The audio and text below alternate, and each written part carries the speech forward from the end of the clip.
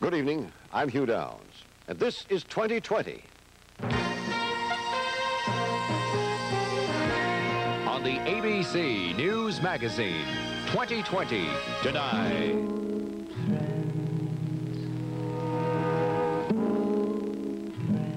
All their lives, they've been honorable citizens, kept clear of the law, and now in their golden years. You've been charged with shoplifting or retail theft, sir.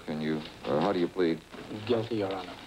We've heard a lot about juvenile delinquents, but tonight, in a sad and troubling story, Geraldo Rivera tells us about some of our parents and grandparents who have become the elderly delinquents.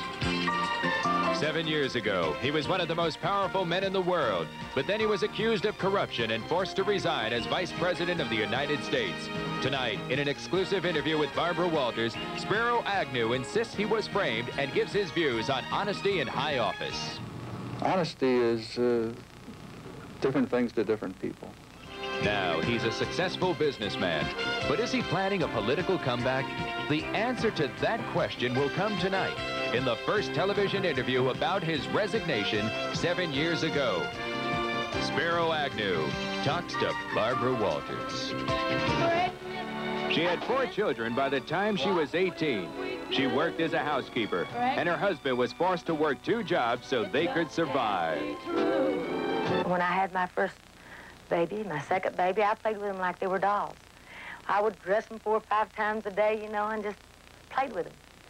Then I began realizing I wasn't playing house. It was the real thing.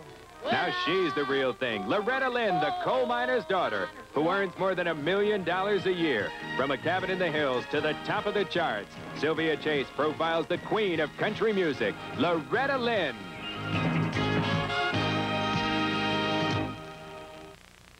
I looked at Rabbit, Chevette, and Civic.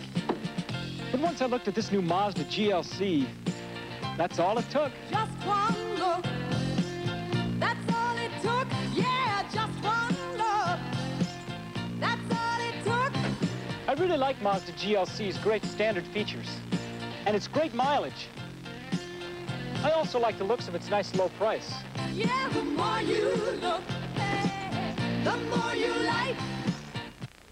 Up front tonight, do we really know, those of us who aren't there yet, what it's like to be old? Can we imagine the loneliness, the terror of watching time pick off our contemporaries and pass us by? Can we feel the desperation of being robbed of our savings and our hopes by the surge of a pitiless economy? Do we understand the pressures that drive some of our elders, after honorable lives, to small and shameful acts of crime? Geraldo Rivera is with us tonight with a report we must see on an aspect of aging in America we might prefer to keep hidden. Geraldo? Hugh, as we know, one of the harsh facts of life is that old people, precisely because they're vulnerable and often defenseless, are frequently the victims of crime. But this report is the opposite of that familiar theme. This is a story about old people who commit crimes. This is a report on elderly delinquency. How would you guys like to go on a stick-up with me? In the recent film Going in Style, Art Carney and Lee Strasberg agreed with George Burns to relieve the boredom of their old age by committing a bank job. What was that? But this was make-believe. I said, how's about... Your Honor, I went in there to get some garden tools. Garden tools? Yeah, they didn't have what I wanted, so I was walking out, and I see this thing. I don't know why I took it. I couldn't use it if I did.